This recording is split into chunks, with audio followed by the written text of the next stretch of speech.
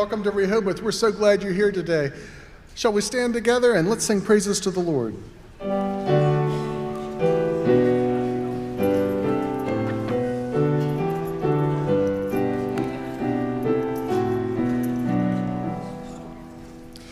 Oh come, Emmanuel,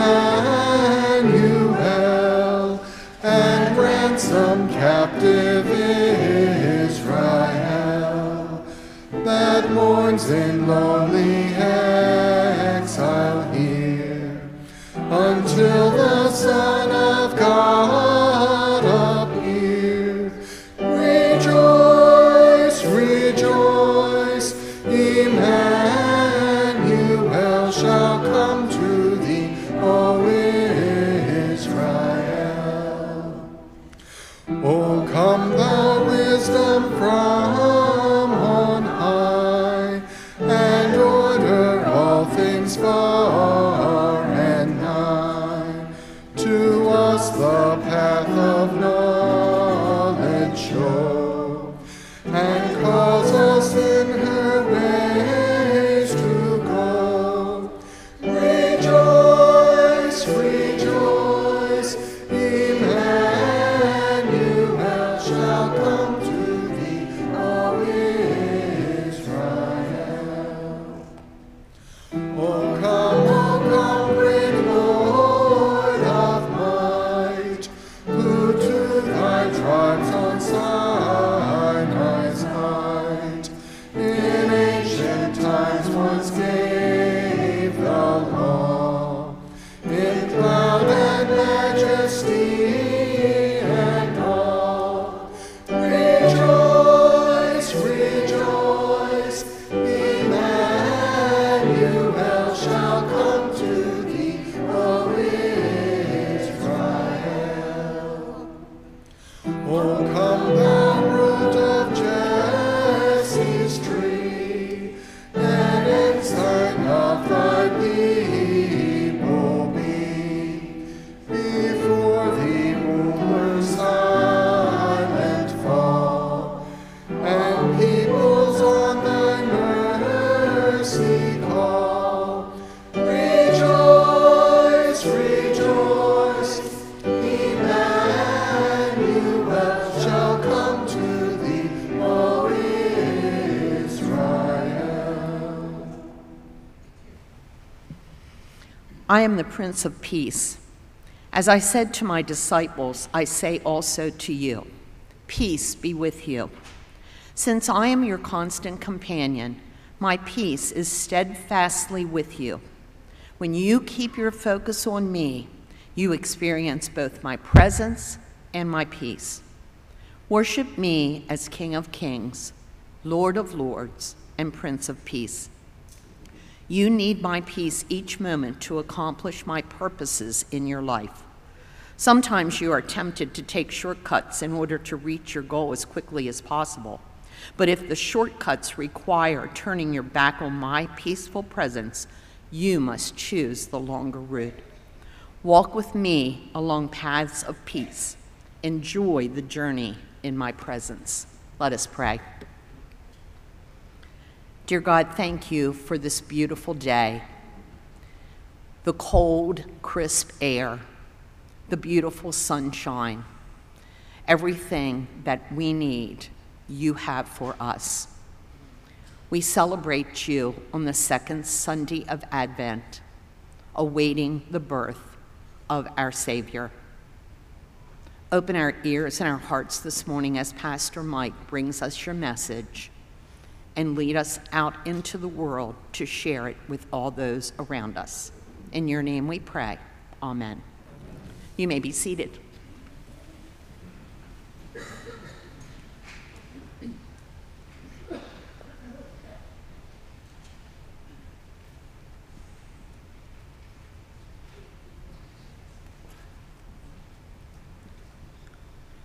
Micah 5:2 says, "But you, Bethlehem Ephrathah, though you are too small to be among the army groups from Judah, from you will come one who will rule Israel for me.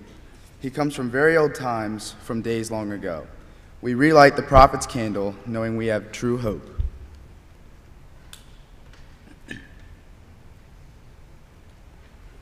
The second candle is the Bethlehem candle, or the candle of peace. The story of Mary and Joseph's journey is well known to us, but doesn't sound like a very peaceful event.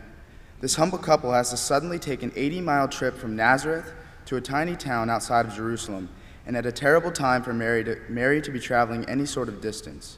Still, they went. Peace in the case of the Bethlehem journey isn't quietness.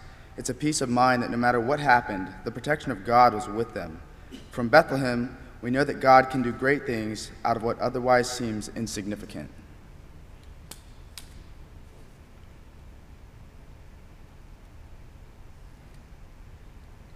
Let us pray. Heavenly Father, you chose Bethlehem for Jesus to be born, not some large grand city like many expected the Messiah to come from, but in a small town out in the stable of an inn. Through the Bethlehem story, we know your peace is a comfort, even if we don't always understand what you have planned. Be with us, that we can spread your peace to those around us. Amen. And now we invite the children to come on up and meet with Miss Louise.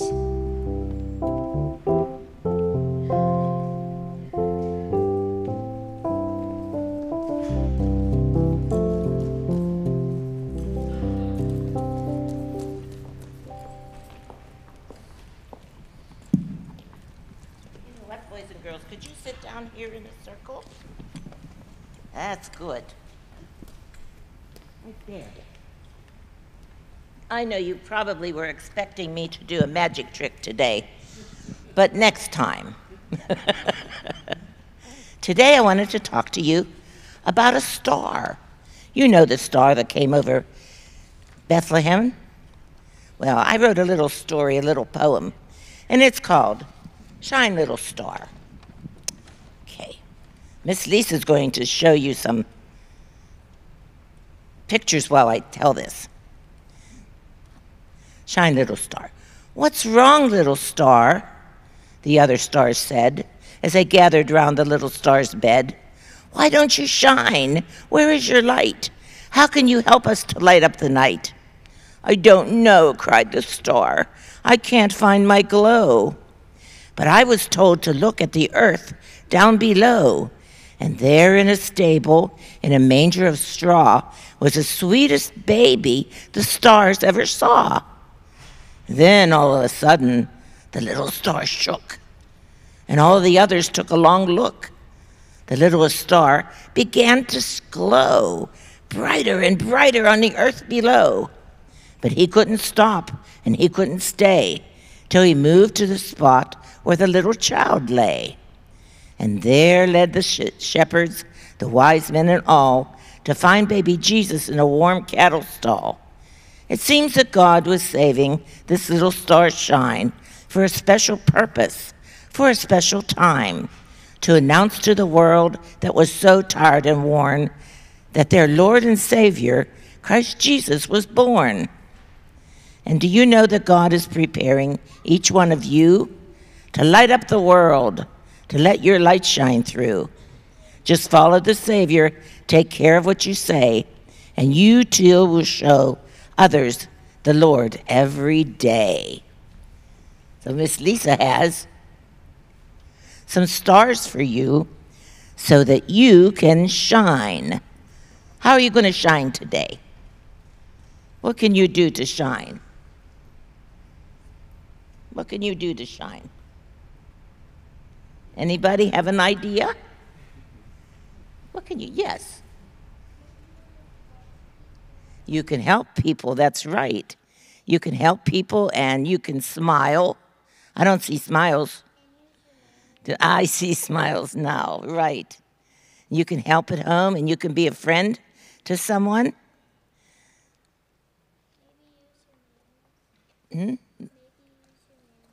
Yes, very good. We can do all kinds of things to let our light shine through. Okay. You want to say a little prayer with me? Okay. God, we thank you for Jesus. We thank you for this time of year when we celebrate his birth. Lord, help us to shine for you. All this we ask in Jesus' name. Amen. Okay, you can go to Children's Church.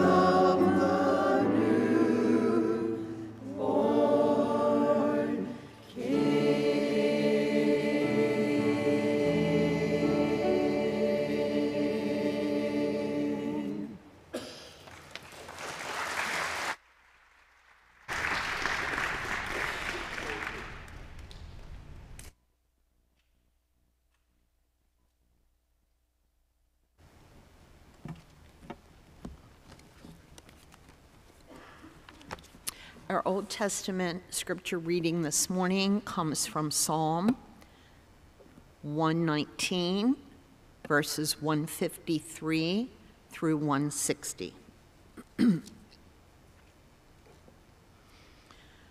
Look at my misery and rescue me, for I do not forget your law. Plead my cause and redeem me. Give me life according to your promise. Salvation is far from the wicked, for they do not seek your statutes. Great is your mercy, O Lord. Give me life according to your justice. Many are my persecutors and my adversaries, yet I do not swerve from your decrees. I look at the faithless with disgust, because they do not keep your commands. Consider how I love your precepts. Preserve my life according to your steadfast love. The sum of your word is truth, and every one of your righteous ordinances endures forever. Our New Testament reading today comes from Matthew chapter 9, verses 35 through 38. Then Jesus went about all the cities and villages, teaching in their synagogues and proclaiming the good news of the kingdom and curing every disease and every sickness. When he saw the crowds, he had compassion for them because they were harassed and helpless, like sheep without a shepherd. Then he said to his disciples, "The harvest is plentiful, but the laborers are few. Therefore, ask the Lord of the harvest to send out laborers into his harvest." May the Lord bless the reading of his word.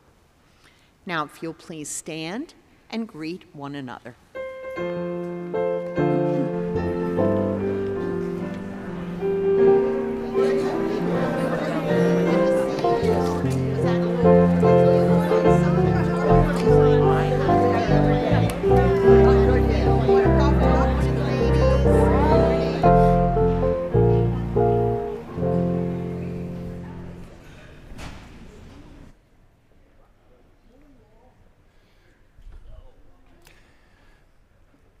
Good morning.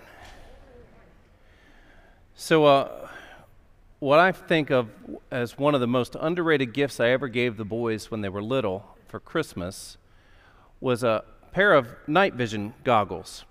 Now, they were cheap. They weren't military grade or anything. They were cheap. They came from like the National Geographic store or something.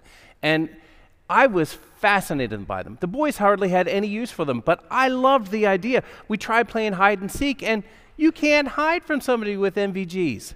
You can see everything. They're crouched and they think nobody can, because it's dark, but you can see them. In recent weeks, for those of you that are hunters and hunt in the afternoon or evening, the deer don't start coming out until it is just about dark. How many of you have sat there and thought, oh, if I just had some night vision goggles, this would be so much easier, right? It's called spotlighting. That's the old school way of doing it. Well, don't do it. It's illegal. And if you're caught, this is going to be a big fine.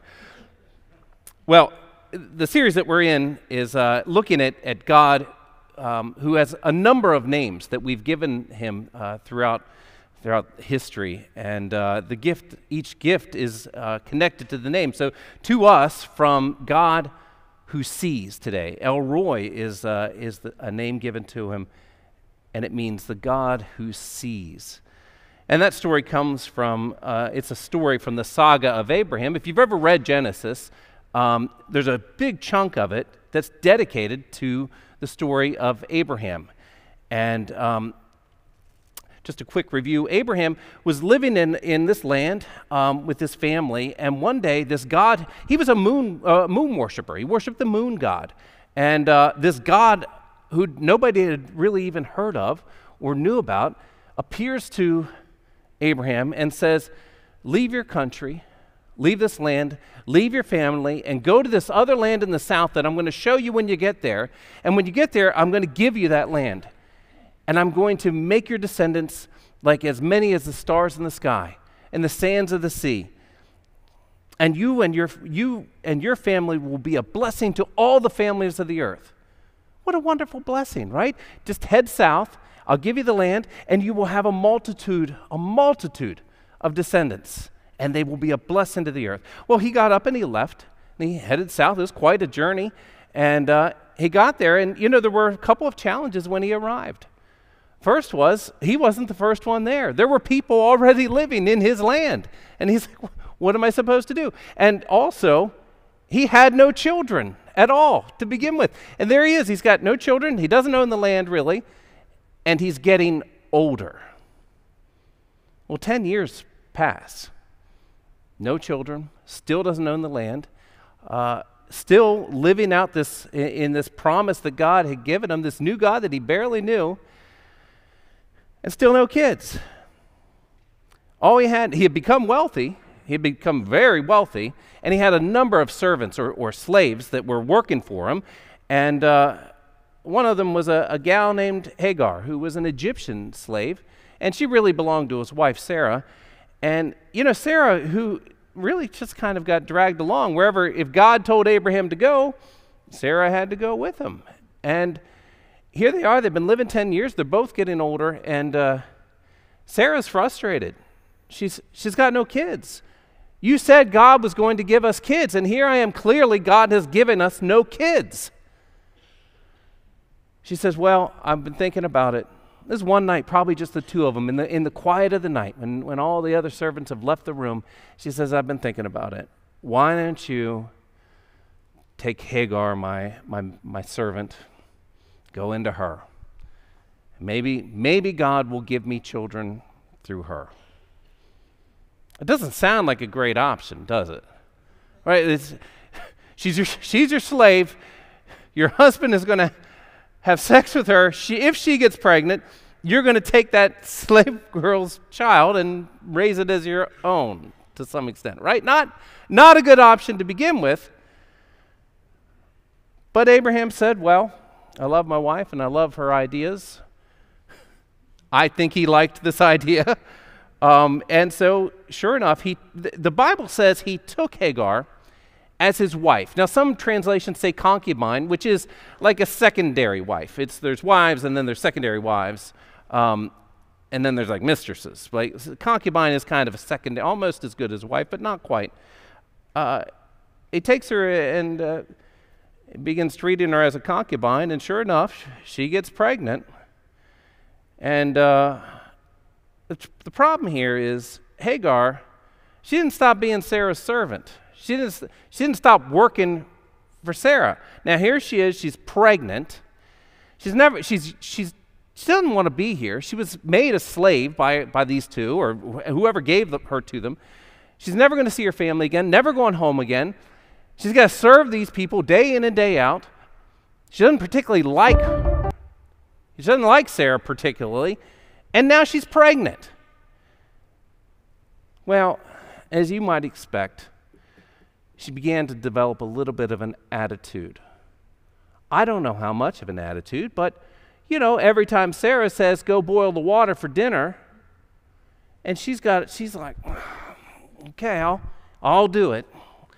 She's thinking to herself, she can do it. Why can't she do it? So she starts to put a little bit of bass in her voice. She's like, sure, mistress. And she's looking at her, and there's attitude. And at first it's a little bit, then it starts to be a little more and a little more. And Sarah catches it. She catches it right away. And Sarah doesn't like that attitude she's putting in her tone. She doesn't like the way she's looking at her. And the anger starts to build up, and she gets angrier. And finally, just one day she storms out to the field where Abraham is with the animals, and she says, everything that's being done to me is on you, mister. It's on you, and it's your fault. And he's like, what? What happened? She said, that girl back there is pregnant, and I don't like the way she's looking at me. You got her pregnant. It's all your fault. Let the Lord judge between us. Now, men, right? I mean, we dare not even say it out loud. This isn't my fault. It's your fault. It's your idea. I was just doing as you told me to do. Now what you told me to do has happened. But Abraham wisely, like we often do, we stay silent. He stayed silent, and rather than point out reason and logic in the moment, well, I get myself in trouble every week, don't I? There's always somebody mad at me. He, rather than point out reason and logic, he punts. He backs up and he punts. He says, well, she's your slave girl, and she's in your power. You do to her as you please. Right? And that's exactly what Sarah does. She begins to treat her harshly, begins to make it harder on her.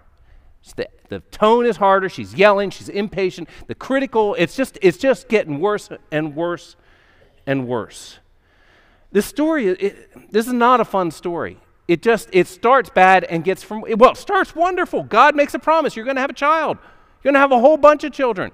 But it just keeps getting worse and worse and worse. When you start to go wrong, when things start to go bad, stop. When you find yourself in a hole, stop digging. I'm just throwing this in for free right now. So this is 20 years ago, maybe 15 years. It's so embarrassing to even tell, but it works. I was at the Frederick County Public Library. Anybody ever been there? It's a beautiful building. They built it. It's still relatively new. It's got a big parking garage you can park in. And as you leave, it's a tight turn to get out of there. And one day we were leaving. We had bought a minivan because we had 3 kids now, and it was a little bit bigger than the car we had been driving. You know where this is going. And as I started to turn right out of there, a truck was coming in, and I was like, oh, and I had to move over a little bit more. And no sooner did I move over a little bit more, I heard the sound. And it was this, my reaction time was quick. Uh-oh. I knew what I had done immediately. I knew I had hit the corner of the brick wall, and I wasn't the first one by the looks of it. I had hit the corner with about midway back on the van, on our newish van. I was so angry with myself. I taught myself a lesson. I just kept going. I could have stopped. I could have stopped and backed up and readjusted, but that truck was coming in, and I was already furious with myself, so I just kept going.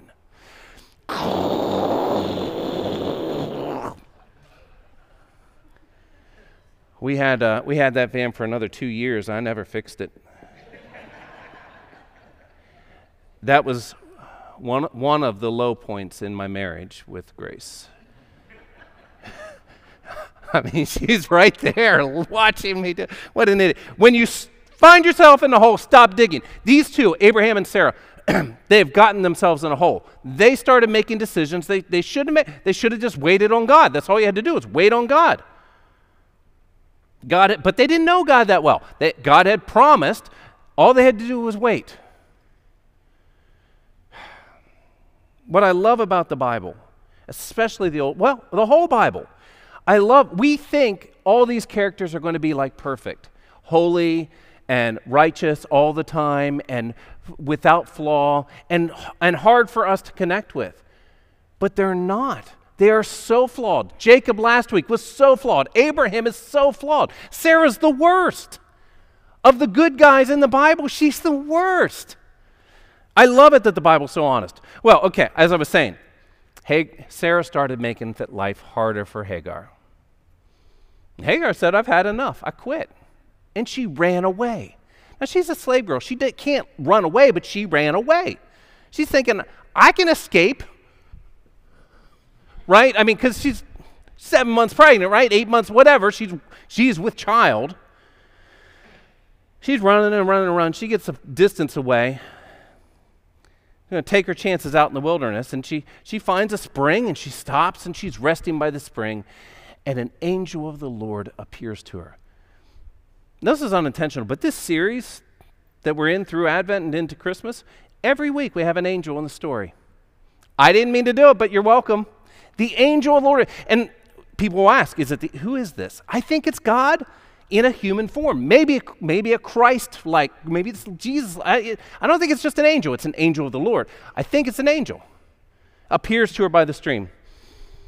And says, Hagar, slave girl of Sarah, where have you come from and where are you going? It's interesting that she calls her not Hagar the Egyptian, but Hagar the slave girl of Sarah. That's her identity now. Hagar, slave girl of Sarah, where have you come from and where are you going? I'm running away from my mistress Sarah. No hesitation at all. The angel of the Lord says, no. Return to your mistress and be obedient to her. Submit to her. I love the practicality in the angel of the Lord here. Right? Like the angel of the Lord could say, no, you're right, girl. Just keep going. Keep on running. But the angel of the Lord knows, you're 8 months pregnant. You're not going to survive out here in the wilderness. You can't stay by this spring forever. Go back. Be a good girl. But don't worry, because I will so greatly multiply your offspring that they can't be counted. You've conceived, and you will bear a son, and you will name him Ishmael, which means God hears. Because the Lord has heard your affliction, Ishmael will be a wild ass of a man, with his hand against everyone and everyone against him, and he will live at odds with all of his kin. What a wonderful blessing. What a wonderful prophetic statement of my son that is not yet born yet, but I'm about to have. He's going to be a wild ass of a man. Great. But the real point of the blessing is, and there will be many and many and many of them. So go back, have that baby, and wait. I'll take care of it. So sure enough, she returns. I like that. She returns, and she does the best she can working for this boss she doesn't like. Anybody ever worked for a boss they didn't like? Right? And you're like, I would quit, which happened through the pandemic, right? Everybody quit. I'm done with this. And now they're like, oh, I wish I had my job back, right? Well, some are happy. A lot aren't, though. She goes back. But, whoa, before she leaves, she says to the angel of the Lord, I love this. God has just said to her, you'll name him Ishmael, that means God hears. His name will be God hears. And she says, you are El Roy, for I have seen you and I have lived. She says, you are the God who sees. Name the boy God hears, and she says, but you are God sees, because I've seen you and I've lived. I love that his name, God's name, in this one story is both God hears and God sees. Well, she gave birth to Ishmael, sure enough, and time passed. About 14 years. If you read the Bible and you look at the numbers properly, it's about 14 years go by, and Abraham raised Ishmael as his own, because he was his own. And eventually, Sarah did become pregnant. And she had a son also, who she named Isaac. And, I'm not sure the weaning process of the Ancient of Days, but, around 2 or 3 years old, the boy is weaned. And so Abraham has a weaning party for Isaac. It's a big party. Invites all the friends, the servants come in, everybody. Whoever's around comes to the party. Well, Ishmael, by the looks of it, is about 14 to 17 years old. He's grown. And during the party, as big brothers will do, he began to play with his little brother. Now, if you translate it, the best you can do to translate it in a negative way is to say he was teasing his little brother. But it really just says he's playing with Isaac. Ishmael is playing with Isaac, right? Big brothers, that's what we do sometimes. And sometimes we maybe tease a little too hard. I don't know if that even happened here. Whatever happened was there's a party going on, the cake's being served, the balloons and the jump house and everything. And Sarah looks over and she sees Ishmael playing with Isaac, and something unearths in her. And she loses her mind. At first I thought she waited till Abraham went back to the kitchen to get some more punch, and she went in there. But the more I thought about it this week, the more I was like, no. I think she did this in front of everybody. She storms over and she's separate. Get away from him. She looks at Abraham. She says, send that slave girl and her boy out of here. I will not have my son inheriting your inheritance with that slave boy's son, that slave boy. Well, needless to say, the party was ruined.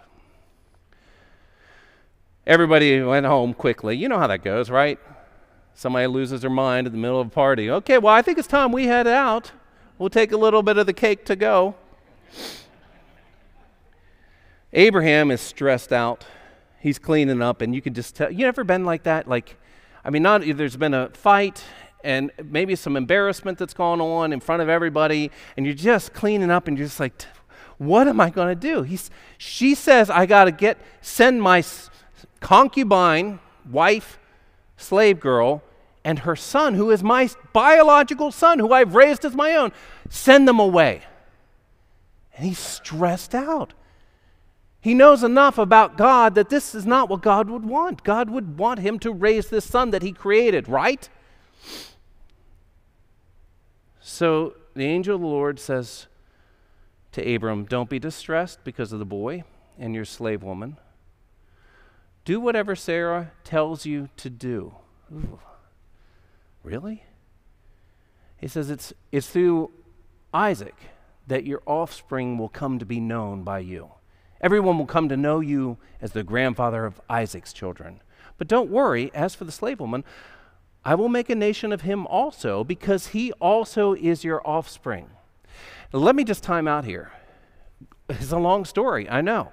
You go back to the beginning where God said, I will make Your children will make offspring, and they will be countless.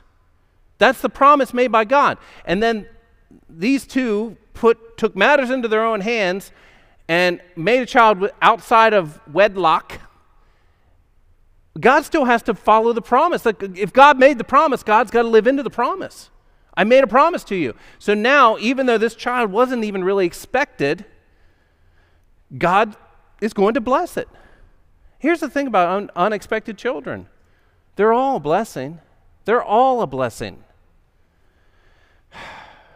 Well, he says, go ahead and do what Sarah tells you to do. And if there's a low point in my estimation of Abraham, it's in this point. They go to bed that night. He doesn't like it, but this is what he does. He gets up early in the morning. It's not even sunup. He's going to deal with this cowardly problem. Well, God told him to do it. He's going to deal with this cowardly problem before anybody else is up. He's going to have this problem gone before breakfast. So he goes into Hagar's tent, shakes her awake, says, get up, come outside. She goes in and gets Ishmael, get up, come outside. He's got a loaf of bread and a skin of water for her, throws it in a backpack, and he says, here you go, take this and go. This is the father of both the Jewish and Christian faith. This is the first person that God reached out to in this kind of way, and this is what he's doing. No cart, no donkey, no flint knife, no kitchen tools, no money, no nothing. Take this bread and some water and go. Be gone before sunup. We'll deal with him another day. So Hagar leaves, and it doesn't take long in a desert area for the water to run out. I don't know how thirsty you all have ever been. I've been thirsty, but never thirsty to the point of collapsing and dying. She's that thirsty. And her 14-year-old boy, maybe he's younger. It reads as if he's younger, but maybe he's 14, 15 years old. They're thirsty, and they're ready to faint. And she's looking at him, and there's just, it's just stumbling along in the wilderness, no water anywhere. And she takes him, and she throws him under a bush, a tree, so at least he can die in some shade. And she starts to wander off a bow shot away, so she doesn't have to listen to or see her son die. This is awful. This is an awful story. What are you supposed to do? And because I think he might be younger, but there are 14-year-olds, 15, moms are still tougher than 15-year-olds, right? Like 15-year-olds are big and they're strapping and they're powerful, but the anger of a mom, the will of a mom, ladies, I thought you would amen on that, but okay, fine. There's a toughness in a woman who has a 14 or 15-year-old son. And that's why I think she throws him, because you're thinking he should be helping her. Well, no, he's about done for because he doesn't have that age strength.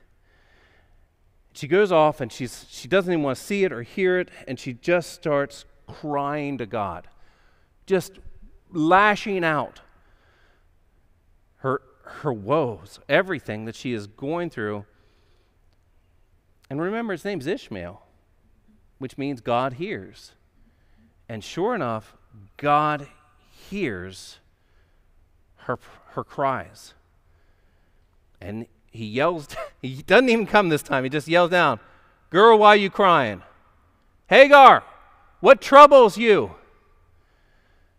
Don't be afraid, for God has heard the voice of the boy. Come, lift him up and hold him fast, for I will make a great nation of him." They're both almost dead. She's now walked a bow shot away. She's got to walk all the way back. Don't worry, I've got it handled. I'm going to make a great nation. I told you that 10, 15 years ago. I'm going to make a great nation of it. And as she looks over, out of nowhere, she notices there is a hand-dug well already there with water in it. The day has been saved. She fills her skin with water. She runs, drinks a little bit, I think, gets her strength back, runs back, gives him some water. They get their strength back. The two of them continue on in the wilderness, and they survive. Ishmael grows up into he's a warrior is what he becomes. She ends up getting him an Egyptian wife. And sure enough, a whole nation comes from the Ishmaelites. God was with them through it all. Hagar names him El Roi, the God who sees. And he names her son Ishmael, which means God hears. You know, you can't feel seen until you've been heard. You get that, right? Do you ever feel like you're not being seen or not being heard? You can't be seen until you've been heard. Hagar was in the darkness, ready to die, leaning against a tree, ready to quit, and God, who can see everything, she couldn't see it. It was there. It didn't appear. It was there. God, who can see everything, says, there's your solution right there. She is ready to quit. She cries out to God, and she looks, and there it is. Whew. Have you ever been in that situation? Have you ever been ready to quit and give up, and you cry out to God, and all of a sudden, there is the situation? Because God, who sees even when we're in the dark, God sees. And sometimes we find ourselves in the dark in our own making. Of our own making, we put ourselves in the darkness, and we know we can't get out. And all God is looking for is a little bit of humble repentance. Just a little bit of, Lord, I have gotten myself in a mess. Get me out. Forgive me. Lead me out of this. And it's not always pleasant. The path out is sometimes just as hard as twice as hard as the path. It's easy getting in usually. Sometimes it's a hard path out.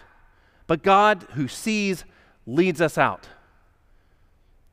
And sometimes it's not our fault at all. And we find ourselves often in a situation not of our own creation, and we have no idea how to get out of it. We don't know what to do. We don't know where to go because we're in the darkness. And God sees, and we cry out to God, and God leads us every step of the way out. And you often can't tell, right?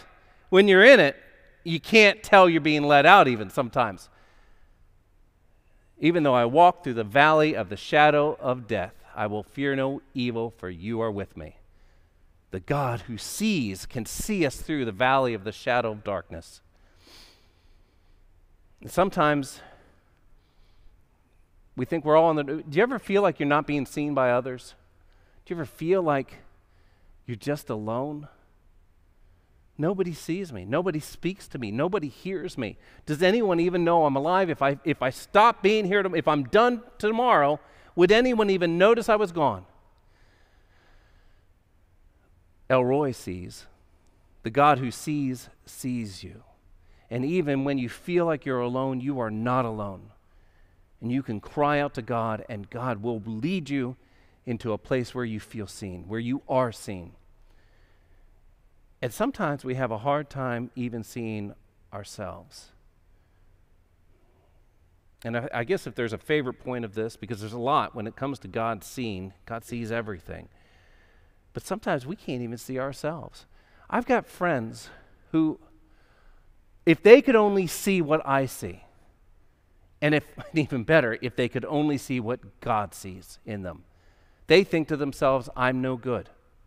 Right? Have you ever thought, I'm no good? Because you can't see what God sees. God, who creates you, who made you the way you are, sees the potential in you that you have no idea what God has in store for you if you just believe in yourself. Because God sees you and believes in you. We're never by ourselves. And God sees us and knows us well and believes in us and will lead us through everything, always and forever. And with that, let's pray.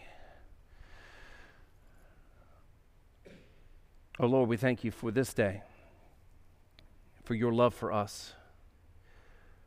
Lord, you see. You are El Roi, and you see us. You hear us. You see us when we're sleeping, and you do know when we're awake. You know if we've been bad or good. Oh Lord, bless us today and see us today. Lead us onward. As we celebrate this holy meal as we prepare our hearts to celebrate and share in unity with each other and with you. Lord, we remember that your son Jesus, on the night before his death, gathered his disciples together and at that holy meal broke bread, gave it to his disciples and said, "Take, eat, this is my body given for you. Do this in remembrance of me." And when the supper was over, he took the cup, gave thanks to you, gave it to his disciples, and said, "Drink from this, all of you. This is my blood of the new covenant, poured out for you and for many for the forgiveness of sins. Do this as often as you drink it in remembrance of me." And so in remembrance of these, your mighty acts in Jesus Christ, we offer ourselves in praise and thanksgiving as a holy and living sacrifice in union with Christ's offering for us. Pour out your Holy Spirit on us gathered here and on these gifts of bread and wine. Make them be for us the body and blood of Christ, that we may be for the world the body of Christ, redeemed by his blood. By your Spirit, make us one with Christ, one with each other, and one in ministry to all the world until Christ comes again in final victory, and we feast at his heavenly banquet. Through your Son, Jesus Christ, with your Holy Spirit and your holy church, all honor and glory is yours, Almighty God, now and forever. Amen. All right, looks like our ushers are in place, so we'll be sharing communion together. We'll have two stations, one on this side and one on this side. These two areas come up through the middle and then around to the outside, and then in this, the same. Everyone should go that way? Oh, okay. Okay. There have been some adjustments in my mind. Come up through these aisles, and then everybody goes around the outside. Less of a traffic jam that way.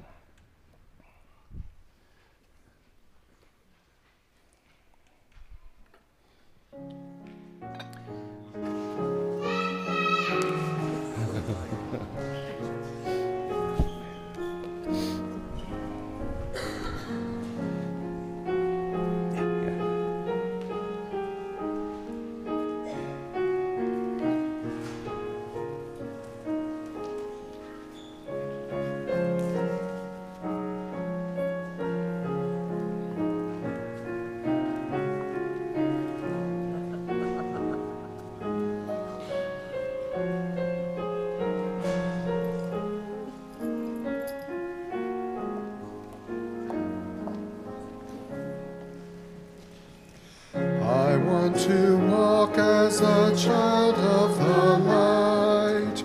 I want to follow Jesus. God sent the stars to give light to the world. The star of my life is Jesus. In him there is no darkness at all. The night and the day are both alike. The Lamb is the light of the city of God.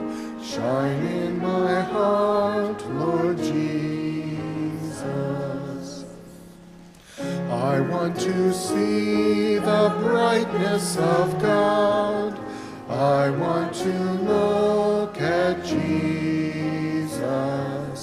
Clear Sun of righteousness, shine on my path and show me the way to the Father. In him there is no darkness at all. The night and the day are both alike. The Lamb is the light of the city of God. Shine in my heart, Lord Jesus. I'm looking for the coming of Christ. I want to be with Jesus. When we have run with patience the race, we shall know the joy of Jesus. In him there is no darkness at all. The night and the day are both alike. The Lamb is the light of the city of God. Shine in my heart, Lord Jesus.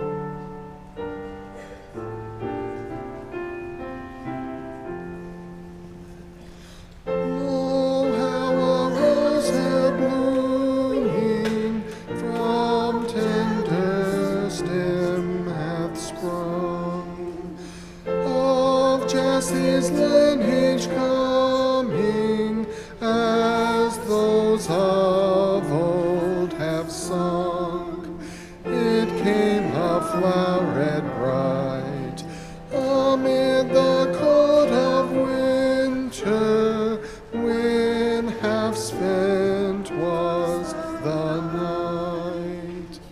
Isaiah 'twas foretold it, the rose I have in mind. With Mary we behold it, the Virgin Mother kind, to show God's love aright. She bore to us a Savior, when half spent was the night. O flower whose fragrance tender with sweetness fills the air, dispel in glorious splendor the darkness everywhere. True man, yet very God, from sin and death now save us, and share our every load.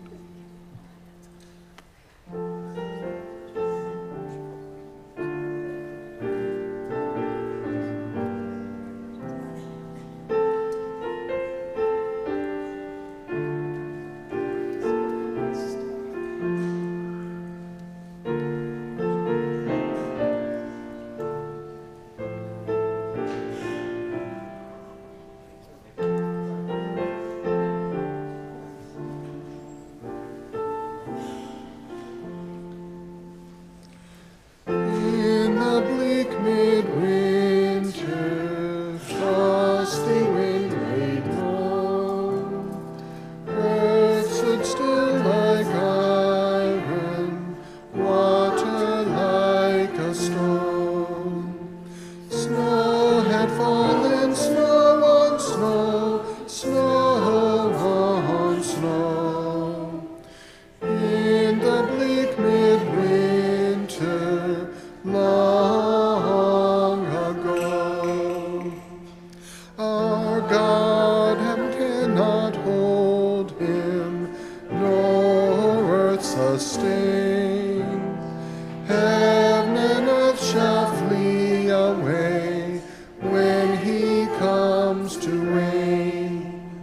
In the bleak midwinter, a stable place sufficed, the Lord God Almighty, Jesus Christ. Angels and archangels may have gathered there, cherubim and seraphim throng the air, but his mother only in her maiden bliss worship the beloved with a kiss. What can I give him, poor as I am? If I were a shepherd, I would bring a lamb. If I were a wise man, I would do my part. Yet what can I give him? Give my heart.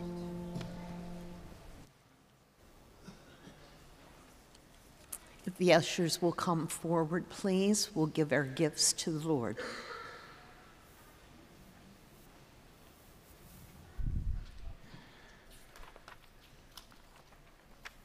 We are going to perfect our communion technique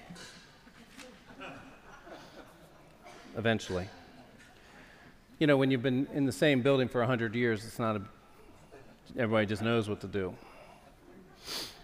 A couple of things we want to lift up. I talked to Fran Lawrence this morning. She's asking for prayers for her grandson, Brian, but also she's had a double whammy of illness as well, and so she said she spent the last month coughing, and so Prayers for Fran and her grandson Brian.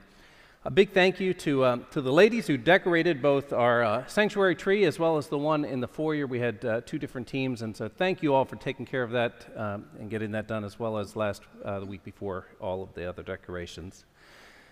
We have a grocery giveaway coming up on Saturday from 9 a.m. to noon. If you'd like more information with that, you can reach out to the office or contact Laura and Bill Eckert directly.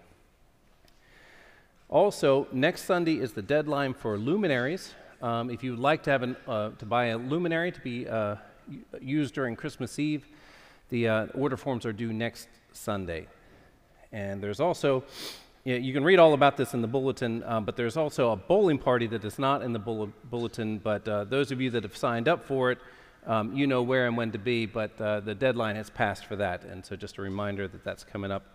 I believe we had 27 folks show up for that, so that should be a fun time. We will be Christmas caroling on December 14th. That's a Wednesday night activity. Dinner will be served at 5:30, and we will depart at 6 p.m. in 3 different teams to visit the shut-ins of our church community. And this is really open for all ages. Many of you have friends here from the church, lifelong friends, who are homebound now. This is an opportunity to come share some Christmas joy with them and visit them. We'll be taking cookies along with us, and if you would like to make a batch of cookies, those will also be due this coming Sunday. We have a Parents' Night Out on December 16th. That's a Friday from 6 to 9, a chance to go shopping and do some of your last-minute shopping, as well as the opportunity to maybe just take your sweetheart out on a date in this hectic season. So you can read all about that in the bulletin as well. We will need help stacking these chairs at the end of the service. Just this side of the sanctuary, we'll stack them up and move them over to the mid-court line.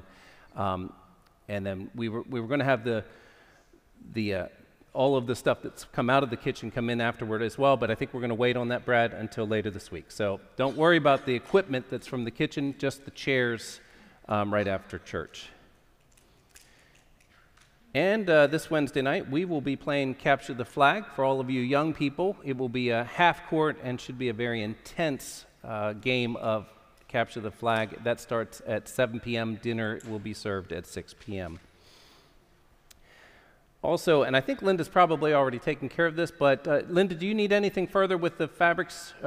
They should meet, you'll take care of it. All right, so thank you, Linda. And finally, I want to invite Leon up. He has a presentation he wants to make. So if you can work your way on up here, Leon. The Christmas season is just is flying by, isn't it? But 2022 has flown by. But it has been a successful and a blessed year. You have a microphone. Thank you. Okay. I'll come down to you, Leon. I'm not a member yet. It's going to be, but missed it all. Right there. Oh, there we go. There we go. So I'm going to donate to help the church with food drive and help the kids that will not have a good Christmas. So this is from my wife, deceased wife, and her family, and me, to Pastor Mike, and I know the church will do good with it. There you are, sir. I've got a microphone. Now, did you want me to read the... Can if you want to. Well, Leon, this is a wonderful gift. It's $7,500 to go toward our food giveaway, as well as helping kids in the area with Christmas. We appreciate you. I'm calling him Leon, but he's not a member yet, so I'm not really required to know his name, actually. It's Leroy. Leroy, we're looking forward to getting to know you as a church, and you all make sure you thank Leroy and get to know him as well. Good to see you.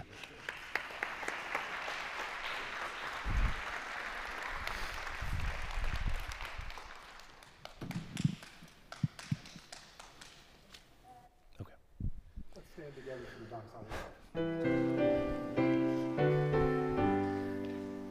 doxology. Glory be to God the Father, glory be to Christ the Son, glory to the Holy Spirit, glory to the Three in One.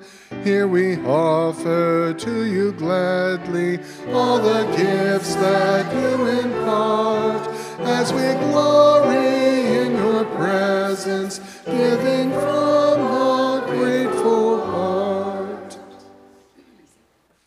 Thank you, Lord, for the blessings that you have bestowed on each of us. Please use the gifts that we have brought to the church in the way that you think is best for them to be used. As we go out into the week, let us look for the angels that are sent by God, that lead us on the path that you would want us to be leading, being kind, being gentle, being thoughtful to all those around us.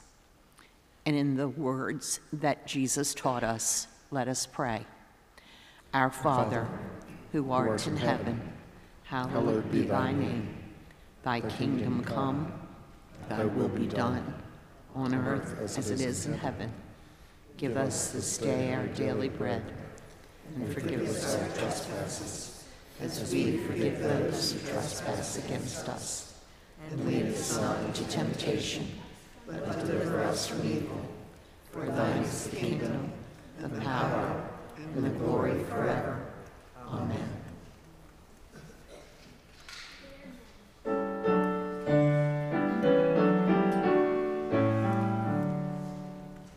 Lift up your heads, ye mighty gates.